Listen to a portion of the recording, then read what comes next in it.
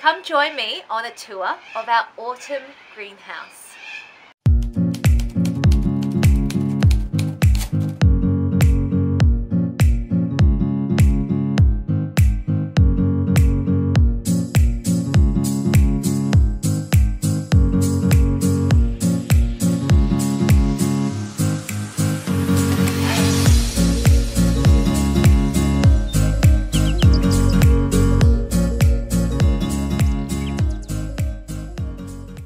Hi guys, it's Jan from Melbourne Foodforest. Today I want to show you around the jungle that our greenhouse has become in autumn.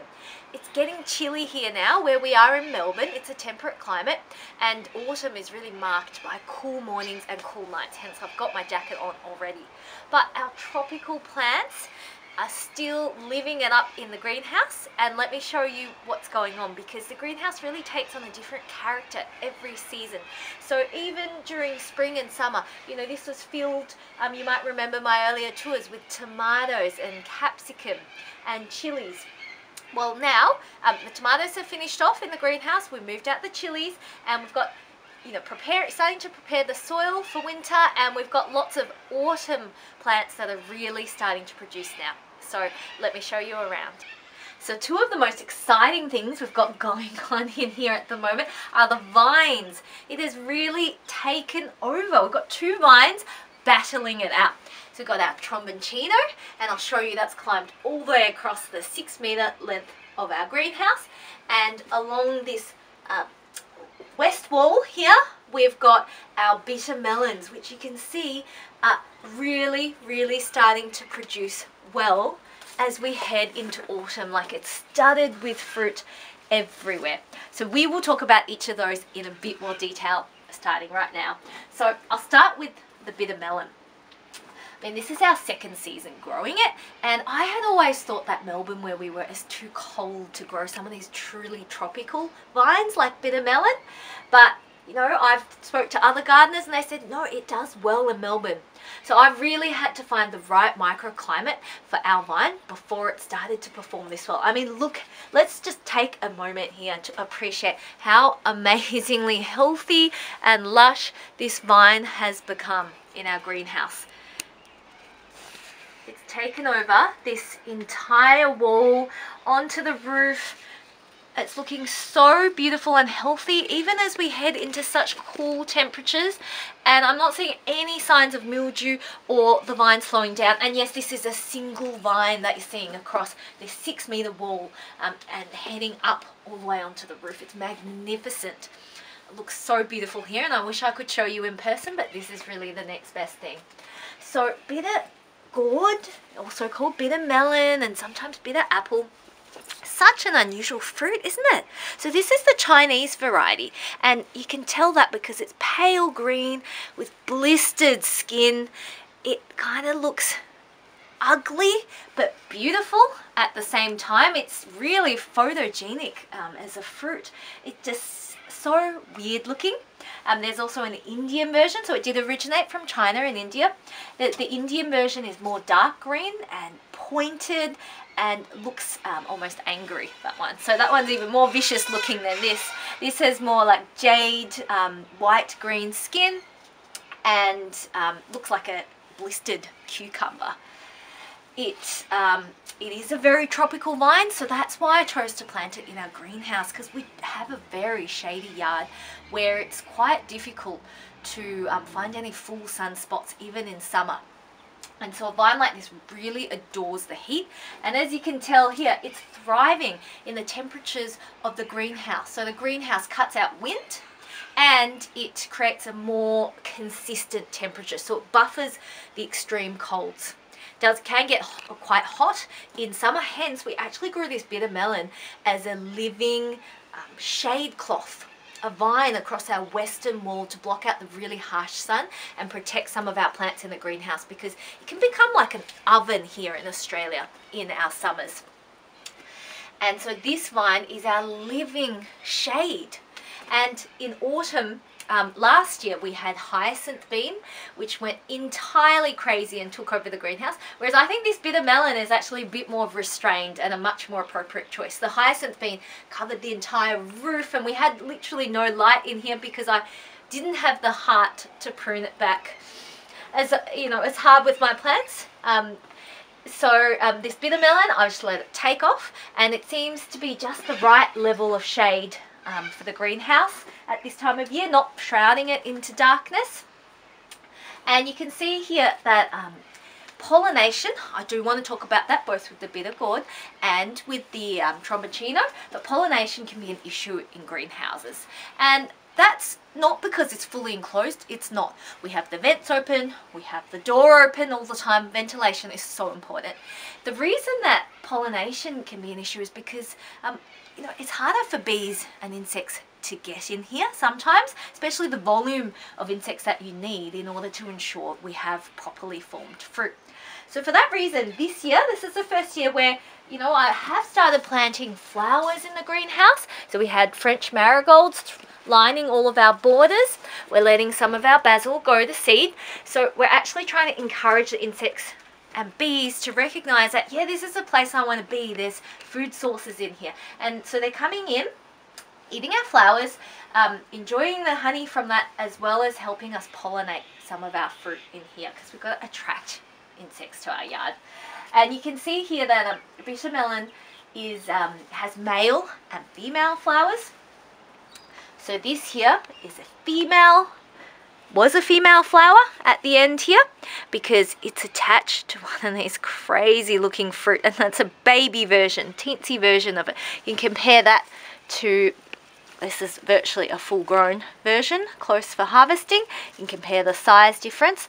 That's teensy tiny, like, you know, half the size of my finger. So that was a female flower, and at the end of that fruit, and you can see here that's male flower there, because there's no fruit at the end. It's just a stick. And you can do hand pollination. So for a while, when our pollination wasn't very good, we were seeing lots of fruit drop off. This is an example of an unpollinated fruit. You can tell because the end, they start to turn yellow from the end, and eventually that will just kind of dry out and drop off. So we saw a lot of those, and we weren't getting as many bitter melons early in the season, so we were hand pollinating. So you pretty much just pick off one of these male flowers and pull off the petals and stick that bit into the female flower, you know, do the thing.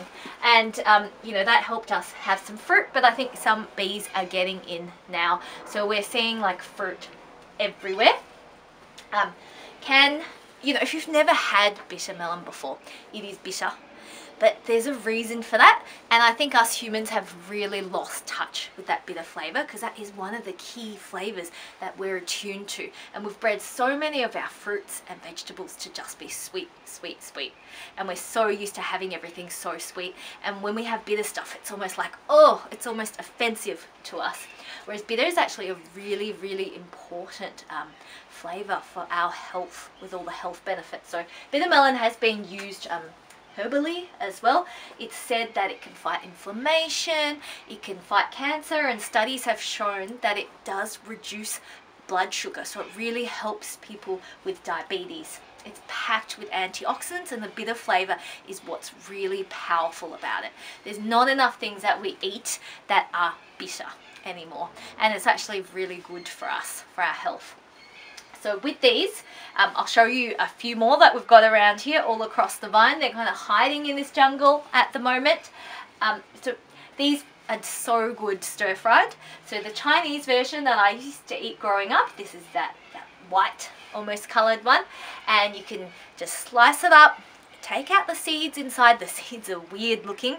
They're like brown, hard, in a really weird shape. And so we saved some of our own seeds from last season. You cut it open lengthwise, take out any sort of seeds, and slice it up, and it's delicious stir-fried orange soups. Funnily enough, once the bitter melon starts ripening, it actually turns orange. So when I first saw that in our first season, I was like, oh my gosh, what's happening to it? It turns this really crazy orange colour, and orange, almost red, intense colour. And so you can pick it at that stage too, but you want to catch it a little bit earlier than that, because then all the flavor and the nutrients are starting to disappear by that point. So this is a good size for eating, and you can wait till it gets a slightly orange tinge, but not too far. It's really delicate looking, the leaves, you can see, beautiful leaf shape, quite fine tendrils. The leaves are not too big, so I actually think this is a great vine for a greenhouse if you're looking for natural shade, because it is just, you know, quite delicate. It's not overpowering. The hyacinth bean was a bit too much.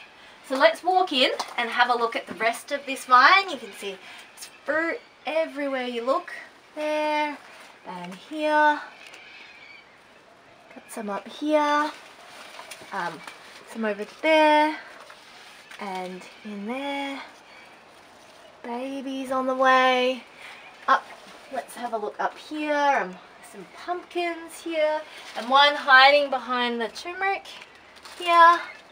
Yeah, just starting to get really productive. It's actually climbing out our roof vents up there too, so that I might have to eventually trim back so that we can actually close these vents, but we've been leaving them open all summer to autumn for the ventilation as well, which is so important. But yeah, not any signs of mildew and no signs of any pests. Really tough, consistent performer, and you can see it's just naturally climbing and growing itself.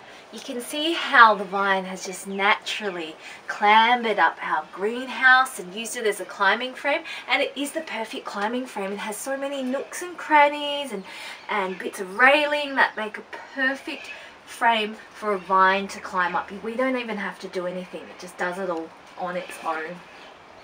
And it was just fed once with good soil preparation at the start of the season, and we haven't had to do anything since. It's just happy.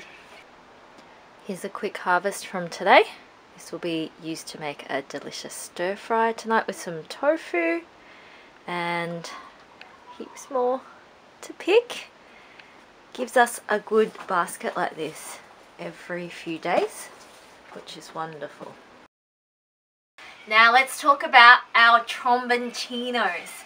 So tromboncinos are an Italian heirloom. They're also called rampicanti zucchinis. So they're both a zucchini and a pumpkin, or in other words, they're both what's called a summer squash, a zucchini, and they're a winter squash, aka pumpkin. And we grow heaps of these each year because we adore them. We grow them outside the greenhouse and then do a late planting in the greenhouse too. And the reason for planting them in here is they're less prone to mildew. So you can see this one, let me show you where it starts. So this zucchini, or this tromboncino, Italian zucchini, starts from here. This is it, down here, and it's made its way all the way behind the shelf, up here, and you can see in the railings, we've been training it all the way along. And let's turn around and see how far it's gotten. Such a vigorous climber. So that's still it, all the way across here. A little bit of melon up there, all the way across here. So here's another fruit here, and it's reached up this corner of the greenhouse. So it's stretched about 6 meters already, all along the whole length.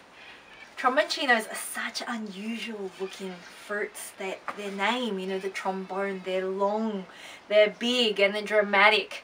They are a form of climbing zucchini. There are other types of climbing zucchini as well. We also grow another standard one that looks more like your standard zucchini that don't get this long.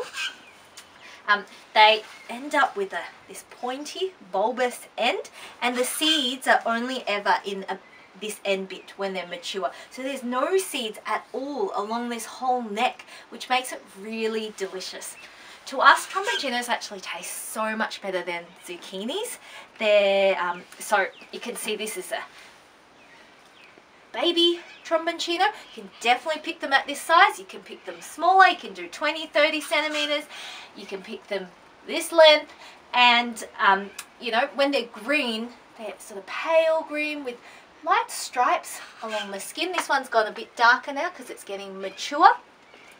They're So at this stage, this is when you eat it as a summer squash or zucchini.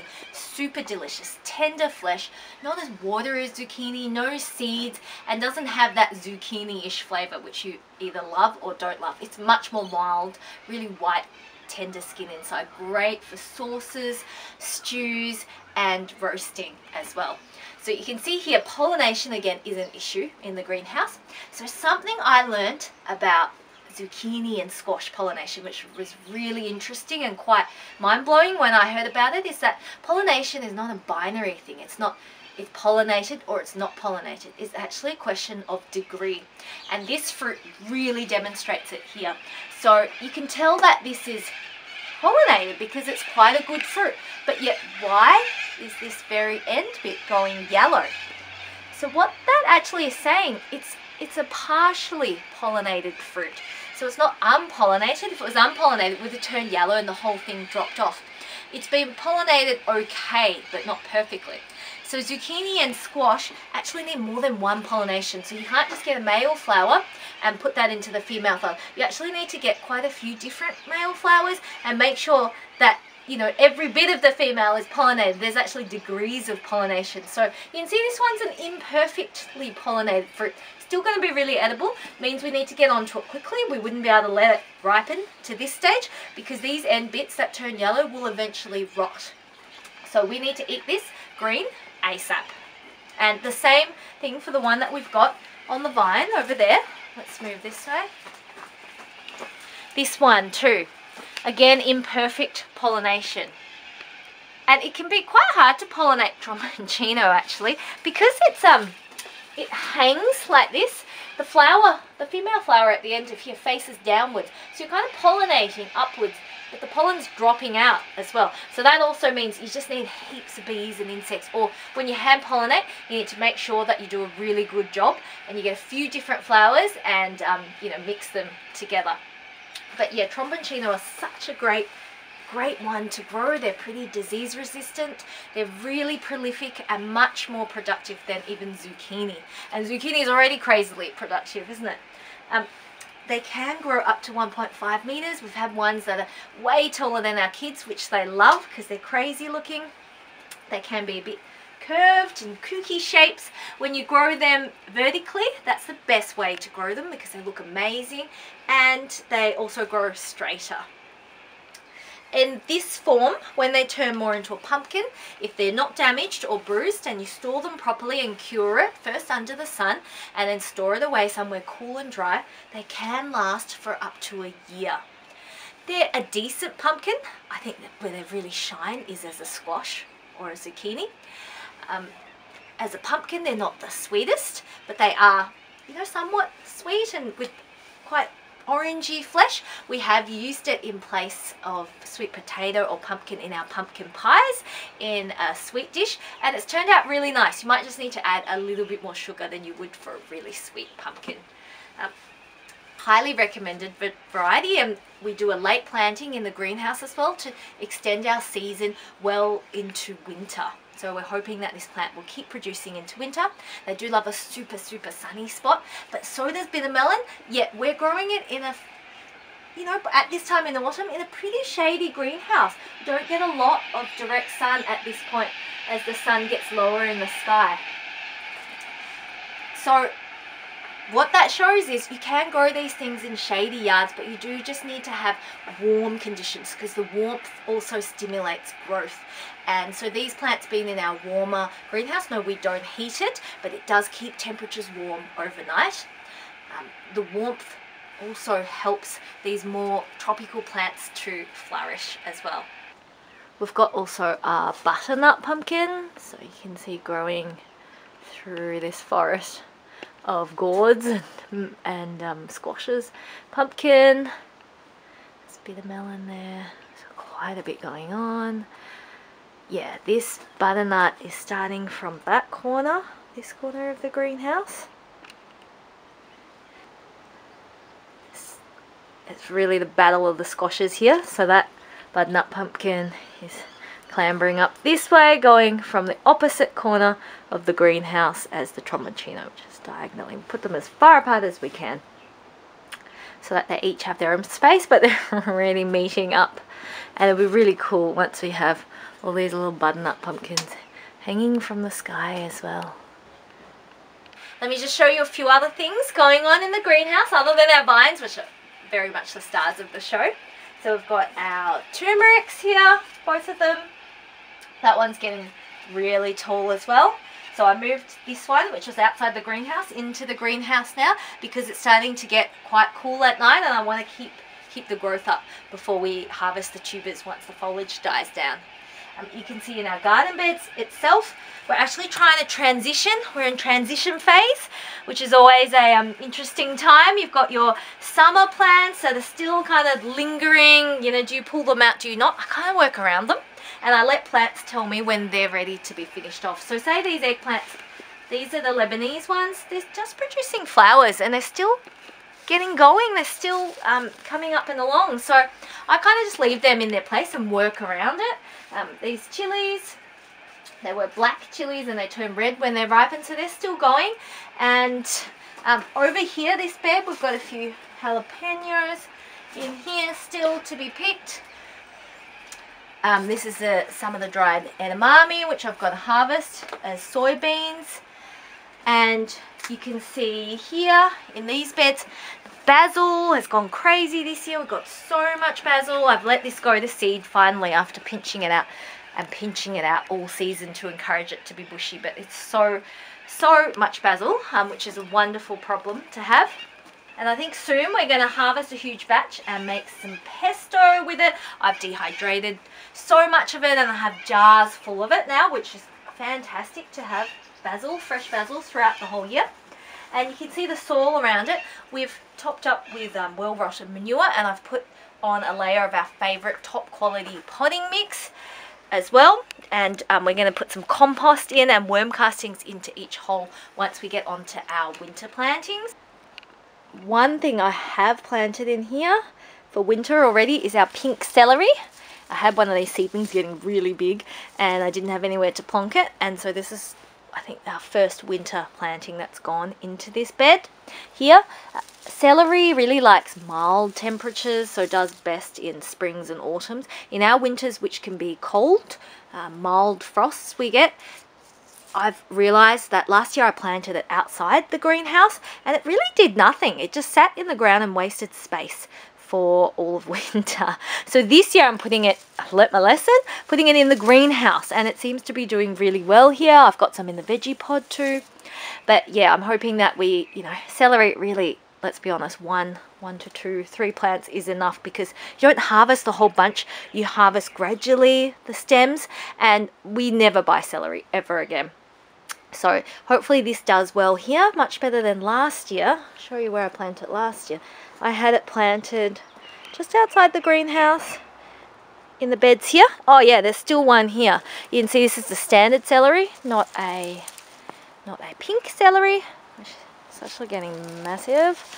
I planted a row of them out here, and it really was just a waste of space in winter. It did nothing in our pretty shady yard. And celery really resists real extremes of cold and hot temperatures. It can bolt to seed. So giving it the greenhouse life this year. Our other celery. And the shelves now have started to house some of our more cold sensitive seedlings, and there's also a few summer things lying around. These are new bearded irises in amazing colours that I've just bought from the Flower and Garden show. So I've potted them up and put them somewhere dry and warm to help them grow, because when you're propagating things or transferring plants, it's good to have a bit of warmth, but not too much. And I've got this actually. This is a pineapple that we grew from the top, and the roots are all shooting out the bottom now, so it means it's really growing. And yes, you can grow a pineapple in Melbourne. It just takes 2 to 3 years, as opposed to up north where you can get them in one season. So when we actually bought our greenhouse, we went to the showroom to see the greenhouse, and one of the things they had growing in the greenhouse, in one of these wicking pot things, was a pineapple, and it had a pineapple sticking out the end of this you know, that's how pineapples grow. It's like a bromeliad, and then the flower or the fruit starts to stick out. So yeah, so put this in the greenhouse, and I'm very excited once this, you know, we can grow our own pineapple. Got some seedlings and you know, some extra tomato plants, and I'm going to try and grow throughout winter once that we've propagated. So this one's getting quite tall. Some of them are trying to flower, so I pinched off the flowers on them because we want to put its energy into growing a big, strong, healthy root system and just being resilient. I'm not sure if we're actually going to get fresh fruit over winter, but if I can overwinter it and get a head start on the season, which is what I did last year, they were our earliest tomatoes. And we have lemongrass in here, of course, and some holy basil, which is going to seed, and I want to save some seed from that because I've used up all my holy basil seed. But you can see it's different to normal basil flowers. It looks really, really delicate, quite impressive purple flowers. So leave that. And down the middle are coming up all our winter seedlings. Been potting them up, and they've come into the greenhouse to kind of get bigger before they're potted out into their future homes. And on this side, similarly, we've all, you know, started to improve the soil. We're giving the soil a rest right now, so I'm not planting straight in. I'm letting that rest and letting everything meld together while allowing things in summer to kind of finish off. In winter, our greenhouse does become quite shaded. It's not our prime winter growing area, but again, the warmth really helps. Despite not having the sunlight, having higher temperatures or more consistent temperatures and less wind actually helps plants to grow a lot faster. So we grow all our classic winter cabbages, broccoli, cauliflower, and snow peas in here. And they do, you know, about as well as outside, but then they quickly catch up as we pick up closer to spring because, you know, we get more sunlight here. Yeah, so that's it. I hope you enjoyed a look through our autumn greenhouse. It looks so different, and we've got different things going on and trying to take over at this time of year versus spring, the hot, heady days of spring and summer. You know, you can really feel that autumn air. It's much cooler and more peaceful. I actually love it. It's a beautiful time of year. So I hope you enjoyed that tour.